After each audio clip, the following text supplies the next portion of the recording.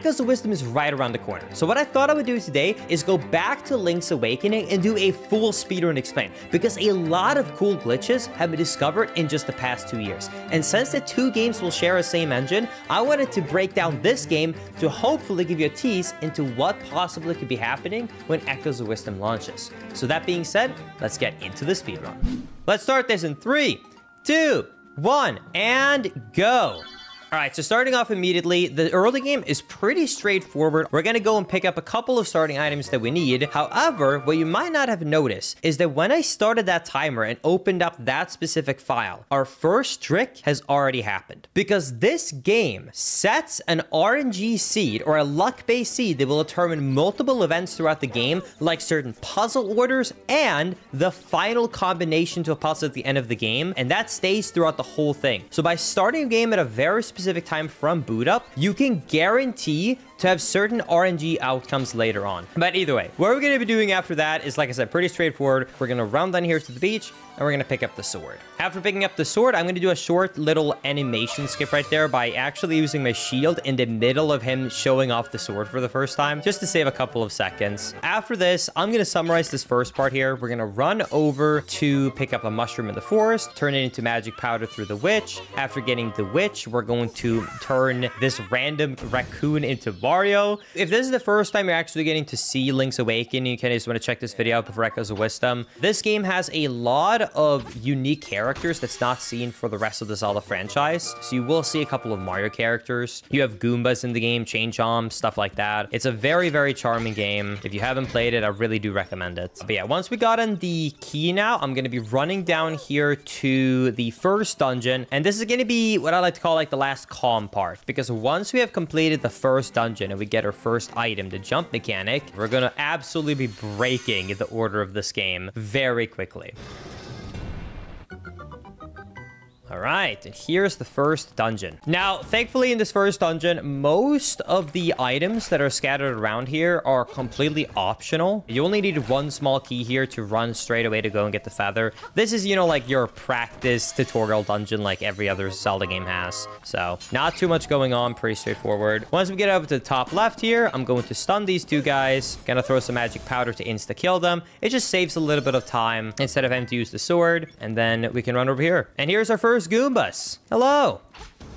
And once we get up here now, this is one of the coolest items in any game. Not for the glitches, even as a casual. I will stand by that the feather is one of the most awesome, greatest items of any game. I love being able to jump in Zelda games. You're also going to see something very cool here, which is that this game uses one of the best saving systems of all time. So right there, I didn't have to do like a save and quit, because anytime you get any sort of important item, it always auto-saves. So I just super quickly right there clicked on load file and shows the last one, and you're immediately spawned back to the beginning. So you don't have to go through like anything special whatsoever. Okay, we're gonna go back to the main room, and now once we have the jumping mechanic, I'm going to go up here and pick up the boss key, and that's literally it. That's the entire dungeon. Even though early game is never that fun for a Zelda speedrun specifically, thankfully in this game, it's only about 10 minutes long, which all things considered isn't that bad. Now, when it comes to the combat in this game, one very important thing is gonna try and be stun locking, and the game really does try and avoid it, but if you time it perfectly and you do it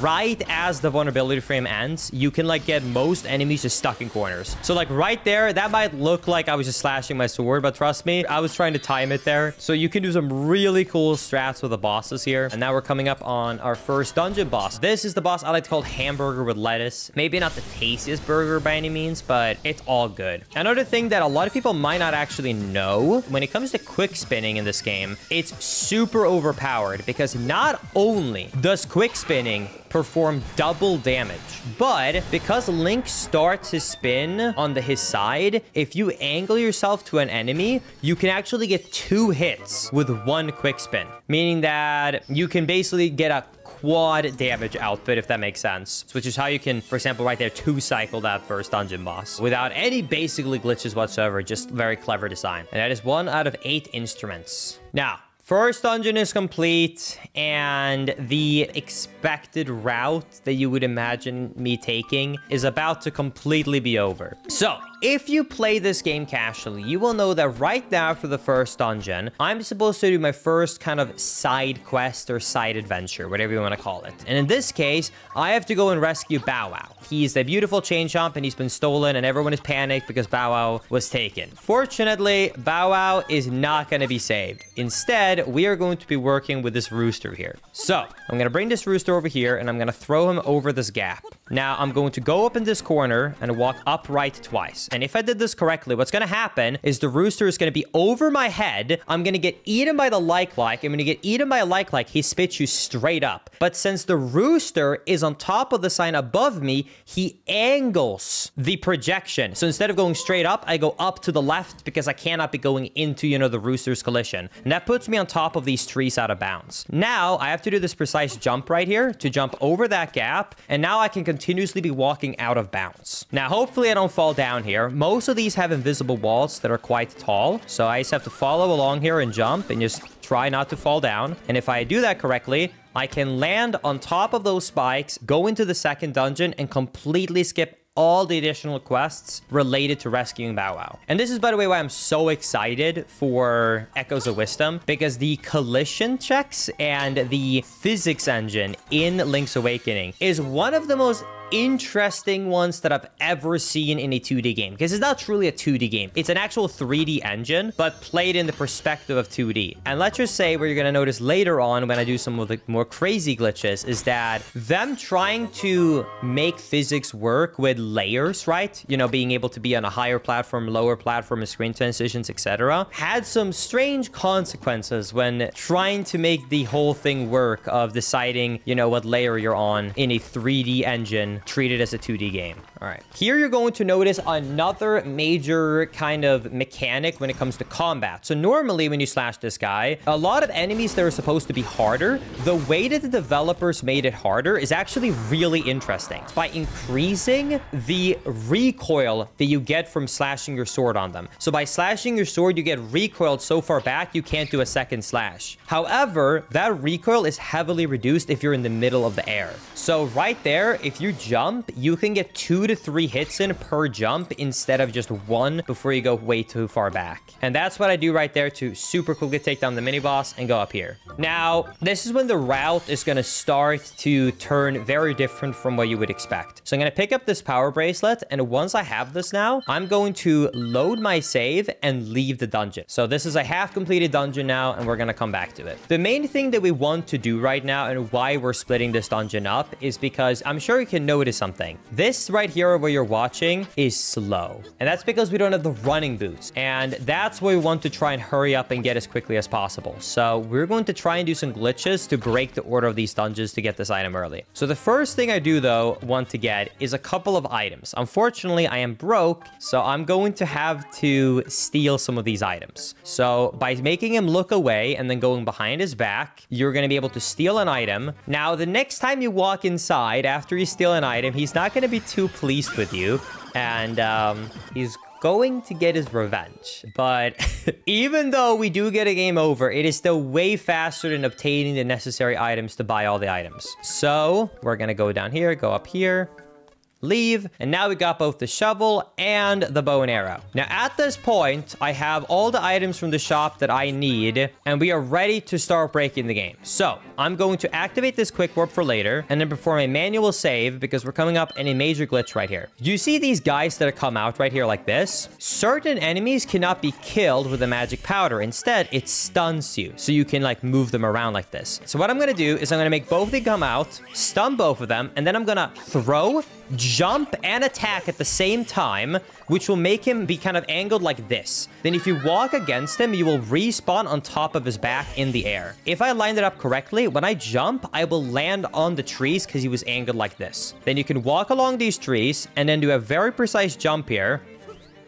to land across this gap. And that jump is very difficult, trust me. After that, though, I can walk on top of these plants, jump down here, and immediately get the key to enter the third dungeon. If you play the game casually, you know this would be another massive quest to get this. Normally, you'd have to go to a castle, get a bunch of gold feathers, etc., etc. So being able to get in here early is very essential for the speedrun to work. As many of you know, I love Manscaped. So I'm super excited to announce their latest masterpiece, the Lawnmower 5.0 Ultra Forged Gold Edition. Now, if you're not aware, the Lawnmower 5.0 is my favorite trimmer on the market, and with this beautiful limited edition gold version, it makes it even better. But what makes it so good? Well, it comes with all the great benefits of the 5.0, which is a great battery life, a beautiful sleek design, an LED light, and this amazing case for storing and traveling with.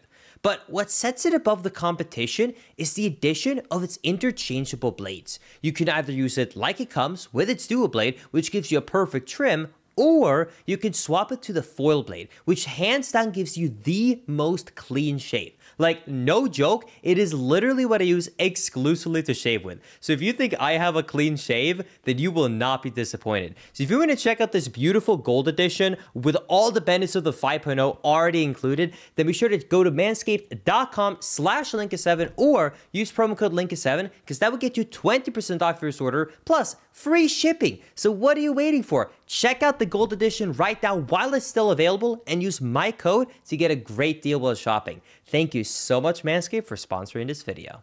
Now, once we're in this dungeon, before we even go into it at all, I actually need to get a couple of bombs. So I'm going to farm bombs here. Thankfully, it's super fast because the first pots here have guaranteed 4 bomb drops. So by going in and out, I can get 8, which should be all the bombs I need. And right there, after getting the 8 bombs, I'm going to go up. Now, this dungeon is one of the only dungeons that, in my opinion, have one of the weirdest layouts. It has a lot of optional rooms. And what I mean by that is there are many sections of this dungeon which needs a key. And if you use the key, the only item you get back is another small key. So it's kind of a troll dungeon where you can be really fast and get through it and basically skip 1/3 of the dungeon without ever having to do anything. Or you have to go through every single room. It depends on the order. If you ever want to do this dungeon quickly and skip the optional rooms, just go right here and you can get to the end, basically. Either way. Here, we're going to kill these enemies, get the small key, and this is going to be the only small key I need throughout this dungeon. Because we're coming up on one of the main mechanics of this game that is extremely broken. This is a 3D game, like I mentioned, in a 2D engine. Meaning that the game has to, at some point, try and determine what layer I'm on. So it needs to know, am I on an upper layer like I'm on right now, or am I at the bottom? And these ledges that, you know, like I'll show you right now, you know, you jump down here, right? These ledges can get quite broken. And the game will do its best if you get in between these kind of collisions of being in an upper ledge and a bottom ledge to decide where to put you. And we can abuse that to our advantage. So right here, I'm going to try and get in a very specific spot by doing a home buffer. And if you do that correctly, what I'm going to do now is drop a bomb, pick it up, and I'm going to try and walk off. And if I did it correctly, I will be basically in the middle of the transition of an upper floor and a bottom floor. So if I jump off right now, you're going to see that Link is going to be floating. And now you can see that the game is trying to decide where to put Link. Because it is trying to put Link at the closest valid collision. You can see that I'm just floating around right now. And this is basically me being on top of this transitional layer, trying to decide where to put me. And because I'm holding left, it's trying to slowly correct Link's position by putting me here on the left where the valid collision is. Thankfully, even though this is valid collision that it took me to, you might be able to see that it's on top of a wall that I'm not supposed to be on. So this allows me to walk all the way around and then jump on top of this chest, open it up, and immediately get the Pegasus boots, skipping a huge chunk of the dungeon. Once I have these boots now, I'm going to be able to break even more things because trust me, jumping with Pegasus boots is busted. So we're going to run up here and we're going to pick up the boss key. Now, normally here, you would need 4 small keys to get access to the basement, which is where the final part of the dungeon is. But you can actually repeat this glitch I just performed and get over to there once you have the Pegasus boots and the big key. So I'm going to re-perform the same setup here. Then I'm going to jump off here, turn around. Okay. And now we're back out of bounds. And then I'm going to run over here where I was just at. And now I'm going to try and jump on top of the chest. then jump on top of these invisible walls here, jump down and skip the 3 other small keys. And that skips the entirety of the dungeon. Because now I'm at the bottom of the basement, and this is basically just where you have the boss door and the boss itself. That should just give you a glimpse into the out-of-bounds madness that is Link's Awakening. Then why, as a speedrunner, I am so excited about Echoes of Wisdom, because this is already a broken engine, and then you add on top of it being able to spawn objects anywhere, and I think we're in for a good time. Right here, there's also a quick strat here to killing this boss. If I jump and charge up a running animation while being in the air, he doesn't have time to move again, so I can just one-cycle him like super quickly, because running with your sword with the Pegasus boots also performs higher forms of damage. Gonna pick up the heart. I'm actually gonna be picking up all the heart containers, unlike other speedruns where even like, you know, a world record might skip them, but new runners might pick up hearts. In this run, even competitive times, like the world record, gets additional heart containers, because the final dungeons and bosses of this game are really hard. All right. Now, once I got the Pegasus boots, I'm gonna go and unlock something for later. There's a quick warp you can unlock here by the shell house. I don't actually need to ever go to the shell house, but this is close to both dungeon 4 and 5. So I want to make sure that I have this unlocked. And while I have this unlocked as well, I can warp back to the village. Then once I'm back here, I now want to progress a couple of things towards dungeon 4. So I'm gonna go over back to the village and enter this kind of sleeping chamber. Thankfully, the short side quest before like dungeon 4 here is super fast. So by going to sleep here, a little bit of an inception moment, this should have a lot of rupees, and they should also have the ocarina, which can be used for playing songs, which is important to beating the game, as well as fast travel, among many other things. I'm gonna go up to this chest. Gonna get 100 rupees. And there's the ocarina. You'll also see me, by the way, slashing my sword a lot as I'm doing these running sequences. And that's just because I don't want to bonk, because bonking is really slow. So it's just a quick way to kind of like interrupt your movement midway through. But yeah. Now, once we're going to be heading over back to dungeon 2 to finally beat the dungeon, we're coming up on another exploit. And this is another kind of a height one. And this one is related to staircases. So this is basically how the glitch works. If you take a look right here.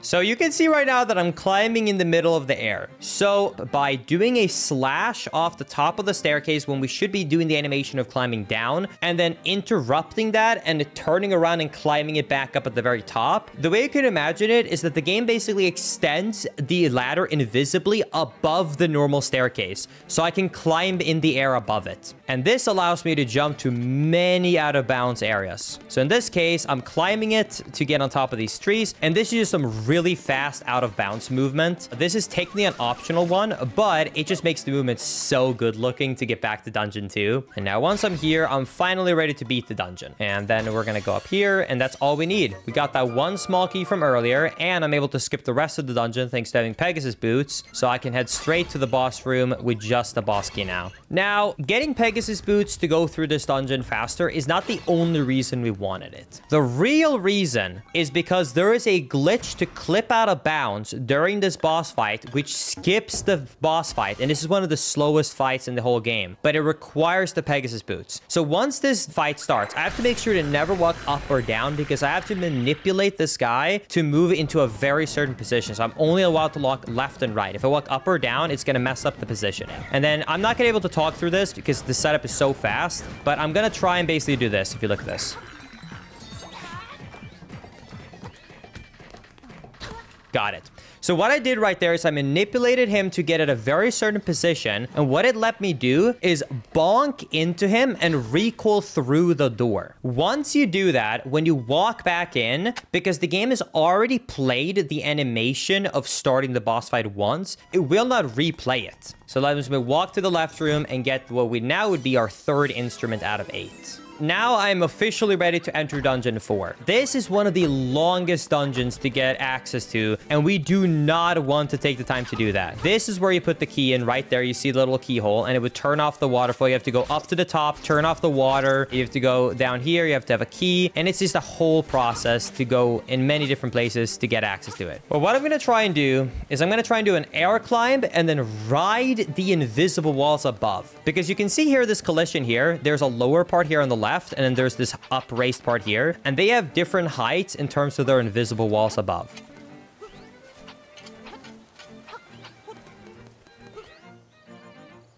So I'm going to try and right alongside this top invisible wall here. And then go down here. Okay. So now I'm past the tall invisible wall on the white part. And I'm now very carefully walking on the floor here that is in between the two barriers. And if I get this jump right now... Yes, okay. I can jump into the corner of the waterfall, clip through without landing on the water, and that skips the entire side quest of normally getting access to the 4th dungeon. Now, once I'm in here, this is another long dungeon, but once again, out of bounds is crazy. Here we're on a new example. Here, we have a floor here, and a floor here. Thankfully, we can outsmart Nintendo. You normally can't run and jump, which gives you a lot of height, and kind of get around like that, because that would just not work. But by slashing your sword, you can change your angle in midair. So by running, jumping, and slashing your sword at the perfect time, right as we've crossed these like stones right here, we can land on the invisible walled slope that kind of keeps the bottom and the top layer apart. And we can ride this along to get over to this chest. Now, you can see that the game has a harder time to try and figure out where to put you when you're just sliding like this. That's also why we place bombs. So right here, I go here to place a bomb and pick it up. And this will make it so that I'm more kind of hovering instead of doing that kind of a glitchy motion I was doing earlier. So now I'm going to try and get as close as I can by just jiggling my analog stick up and left, just a tiny bit, to in of bounds as I can, but still stay on this invisible wall. And if I do it right, the game is going to choose that, oh, the closest place where I can be on a valid wall is this floor right here instead of on the left. Then I can throw the bomb, jump across this gap, and now I can run alongside this. I'm going to stop here and pick up the bomb drop down here, and immediately pick up the boss key. And now we have officially broken most of Dungeon 4. So at this point, we're going to run here. We're going to pick up a small key. And we're just going to pick up as little things as possible to be able to beat the dungeon while still being able to end the flippers. Because we do have to be able to swim to enter certain areas of this game. So it is a mandatory item to get. So let's run through here. Now, you can partially stun lock this enemy right here. Hopefully, I'm able to do it. Okay. You can try and get 3 hits in the corner here when he's turning around, but it's really precise with the timing. I was only able to get 2 of them in, but still a pretty fast fight. But either way, we pick up the flippers, and here we're going to save and load and then exit. And we are not going to beat this 4th dungeon until the very end of the game, because the quest that gets started from beating Dungeon 4 is one of the most restrictive quests. So if that starts, we have to complete it. We can't skip it. So the only way to skip it is to save this dungeon. And now we can get the best song in the game. We're going to stand here and we're going to play the song. Since the game never intended you, by the way, to be able to swim before removing the waterfall, the sides of the waterfall do not have collision, which is why you can just kind of land there. Now, after getting the flippers, I'm going to run down here, and this is the Dungeon 5. So I'm going to swim down here. Now, this is probably one of the few dungeons you're going to see me do, which do not actually use any crazy glitches. So if you want to see just like a very well routed out dungeon without skipping the whole thing, this is going to be your dungeon of choice. So this one, we're just going to try and optimize everything as much as we can while still playing through it, quote unquote, normally. Okay, we're going to go to the left here. There's a cool little jump trick you can do right here. If you stand on this and then do a run jump, you can just barely make it, skipping that whole puzzle. So that's a cool little mini skip. Now, right here, we're going to push these 2 blocks to get a small key. And then once again, in this dungeon, I'm going to be using the autosave feature a lot to backtrack quickly. So I'm going to just get the small key and instantly load that autosave to put me back. This dungeon is quite confusing in a first playthrough because this is the first dungeon that uses backtracking and it's not a straight path, which I know a lot of people online really like when it comes to Zelda games. So now here's the whole main concept of this dungeon. You see on the floor that there's 1 blue tile right here. So this skeleton can be in 4 different areas and you have to fight him in the correct order. So it would be like 1, 2, 3, 4. And if you memorize it as a speedrunner, you can just run straight to them. So you never have to like note it down and backtrack. You can also see that I try and preemptively put out a bomb so I don't have to wait for it to explode because I know when he's going to become vulnerable from hitting him. So I'm trying to time it to remove any downtime when it comes to waiting. Here's 2 out of 4.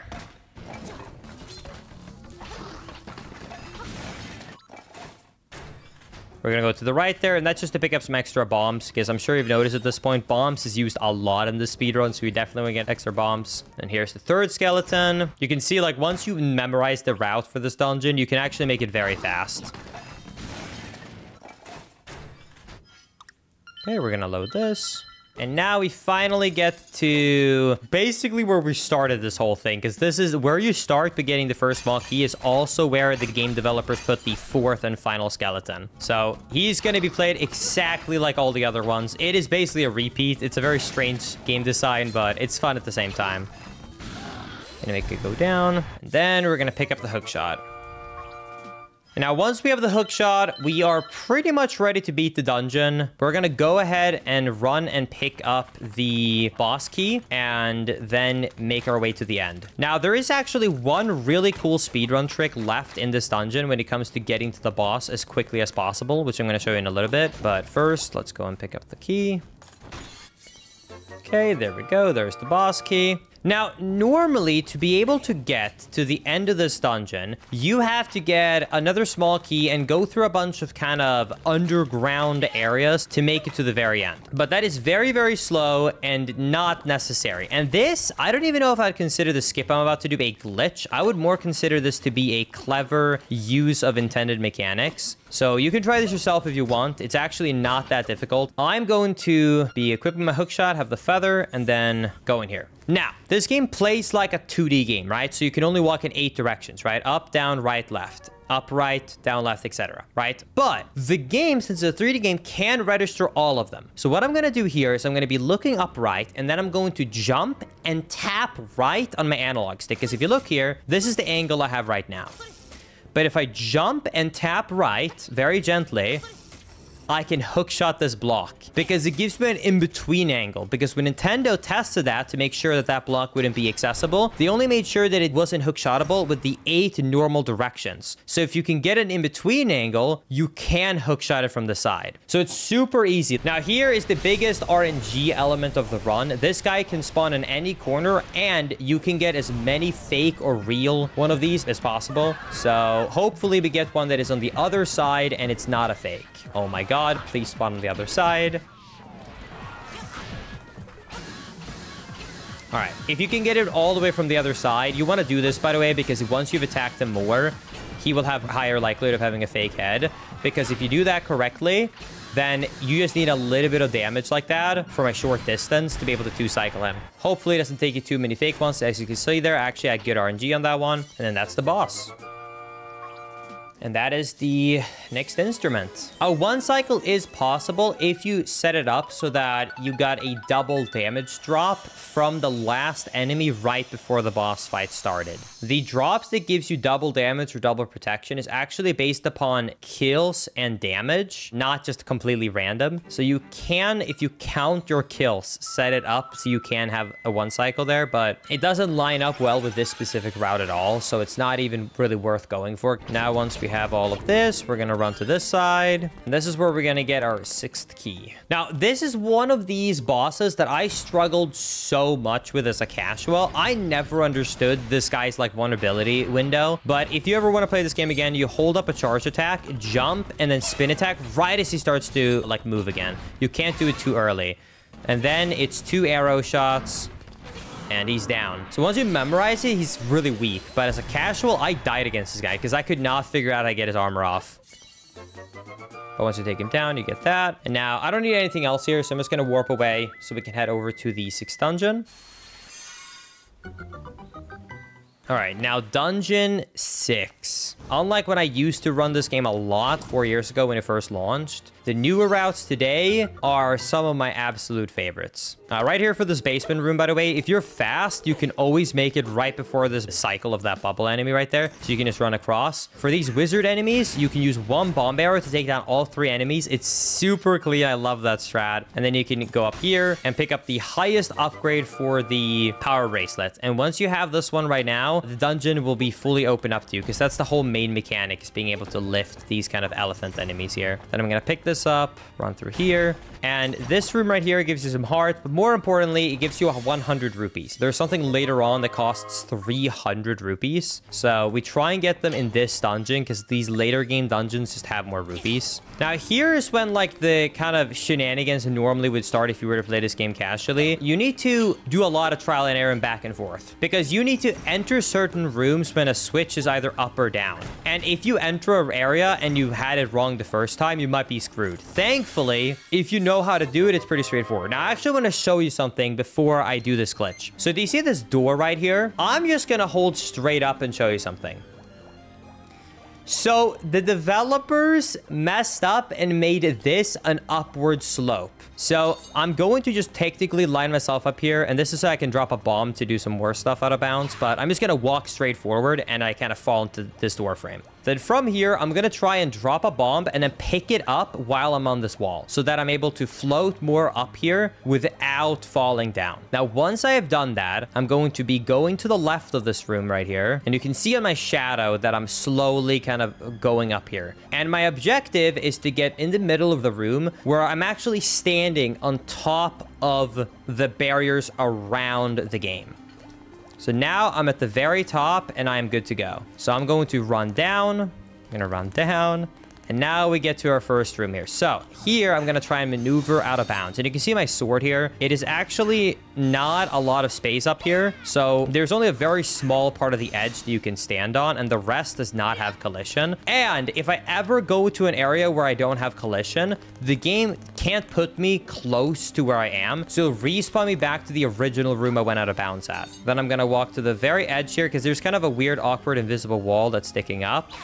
But if I do that setup, I can walk up here. This is the room where the boss is. And then here is the instrument room. So that skips the entire dungeon. And this might look easy, but the out of bounds walks are all very, very precise with precise setups, so that you never get stuck with the weird out of bounds shenanigans. Now, once I'm done here with dungeon 6, this is when the game really kicks up the difficulty and you have a lot of stuff to do. So in the vanilla game here, you're supposed to go to dungeon 7 at the top right, which requires you to do a long side quest to get a blue rooster. Once you've obtained the blue rooster, you go and climb the entire mountain, and it's massive. Trust me, and it is a difficult climb to get up. So many fake caves. It's an absolute troll. Now, I actually will spawn this blue cucko, because believe it or not, this blue cucko is one of the most broken companion slash items in the entire game. Now we can go down here to the frog. We talk to the frog. He wants 300 rupees, which we have thanks to the 100 chests we picked up. And then we get our second song.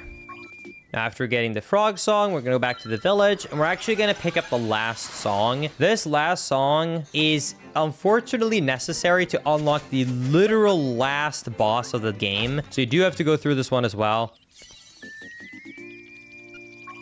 All right. You can also hear the panic music outside, by the way. That's because we never saved Bow Wow. So since he was never saved, the whole village will be in like constant panic for the rest of the game. But here now, we're going to rescue the blue rooster. Now, the blue rooster, you know that like kind of air glitch I did where I can climb that invisible staircase in the air? The rooster basically takes those glitches to the extreme. When you hold the blue rooster, you will float, and you can float over things, which makes it one of the most broken mechanics. And that's also why I will not be completing dungeon 7 yet. I'm actually going to do dungeon 8 first, just so that I can take advantage of the blue rooster for both of these dungeons. But first things first, I'm going to reset the camera into position by entering this cave. And now here, I'm going to try and do a very difficult air climb to the very top here. And this is very precise, but it's also very easy. If you ever want to try these glitches, you know, I'm going to learn the difficult staircase one. This is very easy. I'm going to tap up, and then I'm going to pause and see when Link enters his animation of climbing the ladder. Once he does, I'm just going to hold up. And now I'm just air climbing. And now let's see if I can get this. What I'm trying to do is right as I get to the very top of the stairs, I have to jump and then move my analog stick like up, right, and then straight down very quickly in a very precise timing to get stuck on top of the invisible wall. And then get to this. grass texture, slide on the invisible wall, and now I land here at the top. Now I have to do the weirdest layer glitch imaginable. Basically, I'm gonna try and make it so that the collision is almost disabled on this layer that I'm on right now, this top one. So it kind of has the collision of the one below, but I'm still flying up here. So what I'm gonna do here is I'm gonna walk down, and I want to jump off the ledge while holding the rooster and then get exploded by a bomb at the same time. And if I do it correctly, let's see if this works. I will be kind of partially in the ground flying around. And you can see, I'm just going to show you because it didn't work because I'm too far into the ground, that it tries to teleport me to where it thinks it should be, which is down here. So I'm going to try and do this in a very precise timing because I need that guy right there, that enemy, to see me. Otherwise, I'm stuck out of bounds forever. So let's try this again.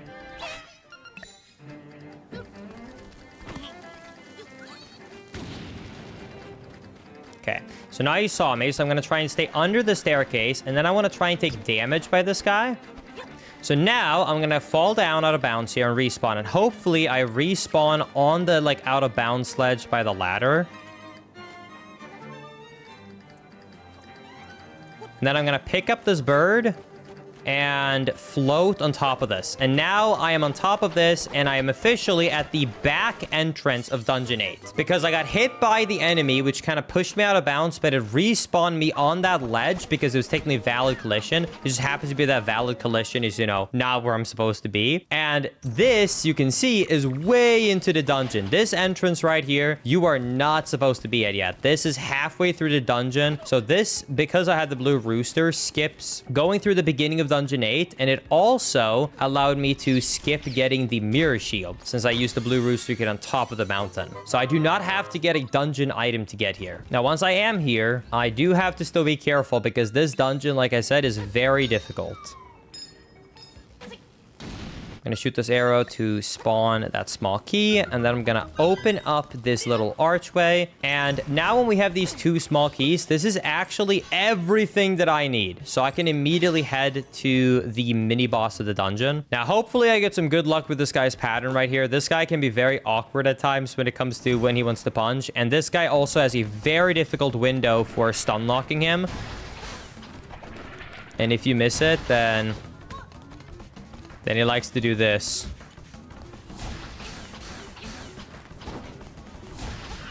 There we go.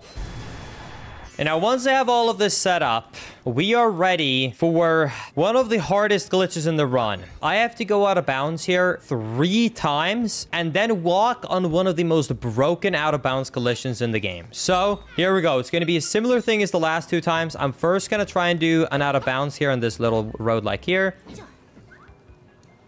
Then I'm going to try and go over here. And this is to try and get above this kind of like blue switches right here that is blocking my path. But we can get up here. Now, once I'm here, I have to clip up on the next invisible wall here. And we're going to do this so we can get on top of these rocks. Now, once we're here, I have to again do a out of bounds here to get on top of these blocks. Now, once I am finally here, we have one of the tightest jumps ever. So I have to be on this height, on these blocks I'm at right now. And I need to run and jump into the bottom left corner of this map. And the height and timing required to get this jump to work is very precise. So hopefully we can get this first try. Okay. Then I have to very carefully line myself up here. And if I go too far, I will get put back into bounds. Because, like I said, these walls are not friendly. And we're going to go left here. We're going to jump over this door because the door itself has weird collision as well. Then we're going to walk up here. Going to walk right here. Walk up here. And then hopefully jump over there.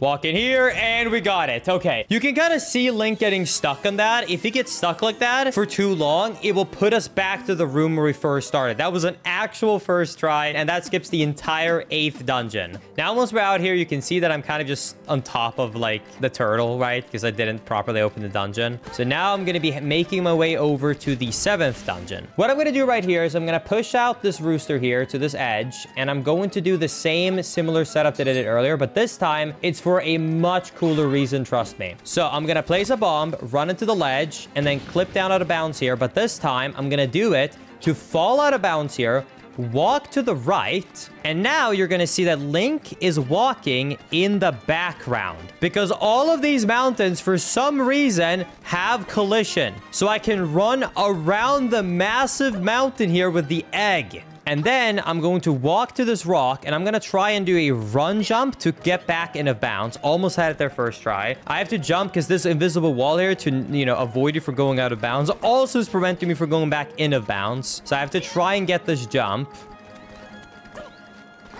There we go. And now we're back into bounds, and we skipped all of the caves that you would normally have to go through to get here. I'm going to go over here, and now I'm going to be doing a little bit of an intended strat. So this is why you're supposed to get the blue rooster to be able to enter Dungeon 7. This area right here has a big kind of an air gap, and you can't normally make it over the air gap unless you have the blue rooster. So once you get to this room right here, there would normally be no way to get here without it. And this is the game's way to make sure you don't sequence break.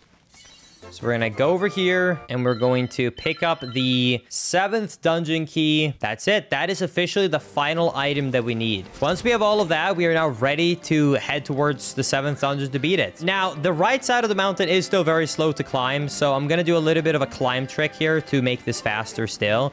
Okay. So I'm going to pause buffer this. I'm going to start an air climb with the rooster, and then I'm going to make sure to pause when I get to the very top.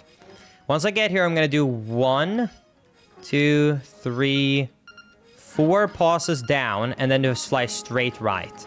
And if I did it right, I'm going to be on top of the invisible wall and get to this part right here. Now, remember earlier I mentioned that the game doesn't like when you're out of bounds, so it will always do everything in its power to put you back in of bounds. Here is the first time I'm going to use it to my advantage. I'm going to make sure that the game knows that I'm on a normal area here. Get the rooster up to the top of this arena. I'm going to fly up. And then when I get to the top here, and this is a short one,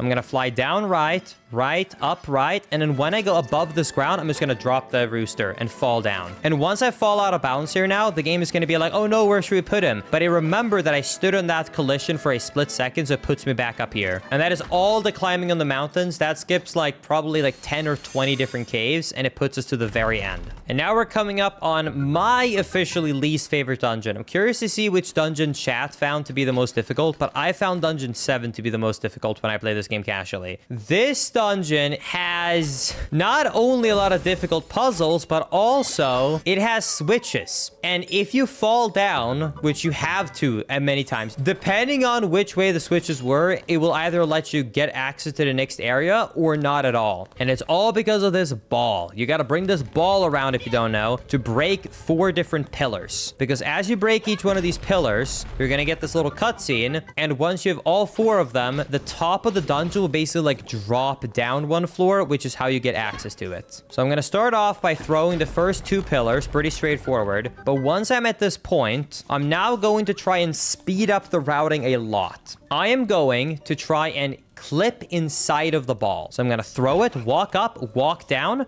use a bomb to push it, and stay inside of it as it's being pushed. Then I'm going to try and line myself up perfectly here with my shield because I want to push it again to the right, and it's very awkward to push this. And then by just jumping, I will get through with the ball without having to walk around, which saves me a lot of backtracking, trust me.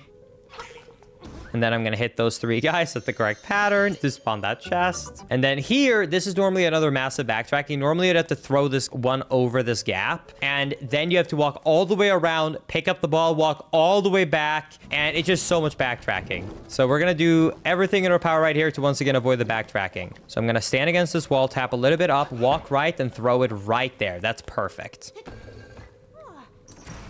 And then once I have that ball here, I'm now going to stand AFK in this corner and just enjoy my time.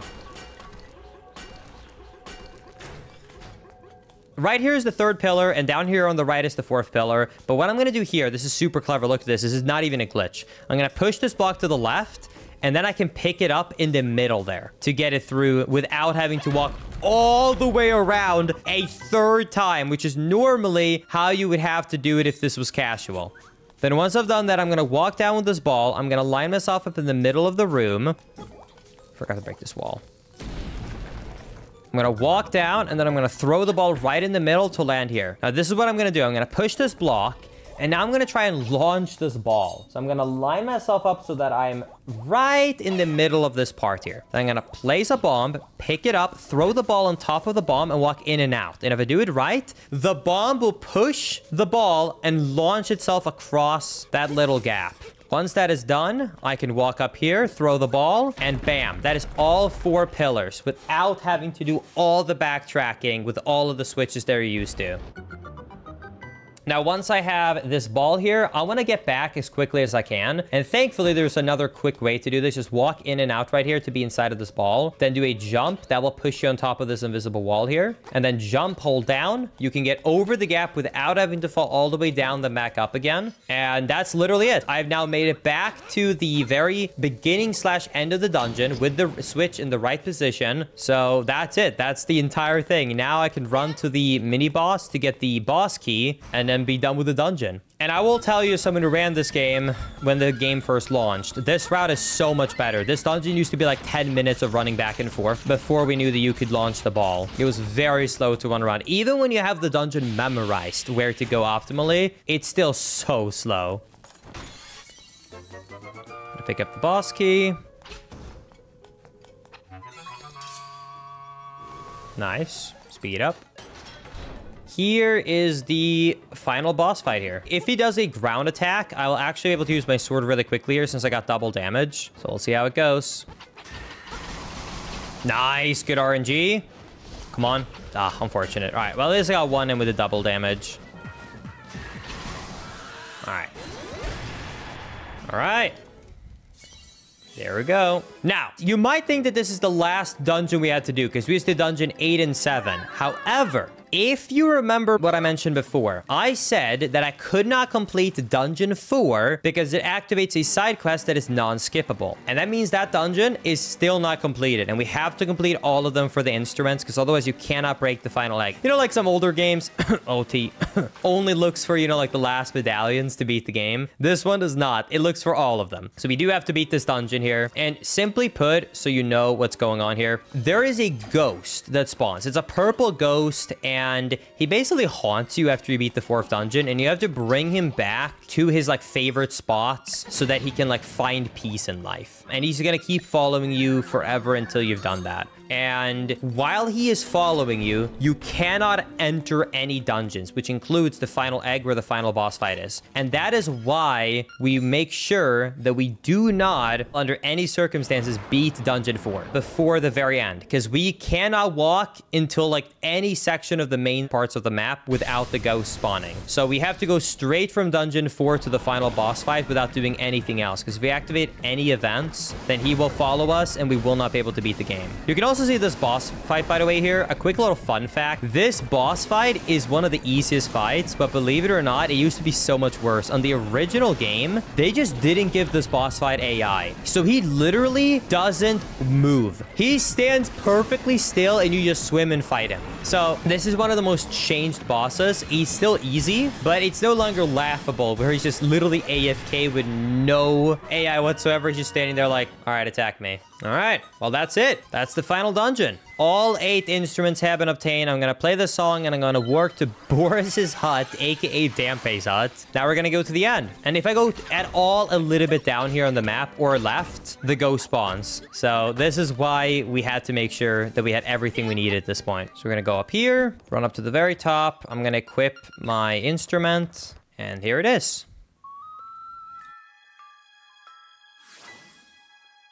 All right, and that's it. Now, if you've played this game before, you will know that at this point, I should not be able to beat this egg because you have to get a book and a lens to be able to read the book to know the order for this egg. And it is different in between every single playthrough. Well, people dove into the code of this game when the game launched. So there's a couple of things that gets determined when the file is made. So that includes things like the Dungeon 4 puzzle. It includes like how he does certain sound effects in the beginning of the game, and also this egg right here. So by doing a hard reset of the console and then making sure that you start the game at a very specific time, you can set up a specific seed on your save file. And that is what we have pre-done before the run started. So by going right, up, left, and then up, up, up, up, we will get to the end and it will be the correct order. So we do not have to get the book because of the RNG manipulation before the run started. And then we get to the end of the egg. We're going to jump down. And once we get to the end now, I have to be full focus mode. This boss is genuinely really hard. I have lost PB attempts here to dying. And even as a speedrunner memorizing it, it is easy to mess up. Trust me. So for first phase, we're going to throw some magic dust on him 3 times. I'm going to try and make sure that I don't actually get hit by him jumping here. Now, for this next phase here, this is all RNG. So I have to hit him, and there is a small chance he can do a blue ball and a chance he can do a red ball. Red ball, I can damage him back by projecting it backwards. If it's a blue ball, then it will just get shot in different directions, and it won't work. Same thing as in A Link to the Past. So let's see how good of an RNG we get. So far, there's 0 blue balls. 1, unfortunate. Okay, really good RNG. Now, we're going to start doing some spin attacks here. And hopefully we can stun lock him here. Clean. Here, I'm going to do a spin attack. And then I'm going to be running into Ganon. Because running into him gets you through his spin attack, which lets you take him down. Here, I'm just going to stand in the middle. Oh, God.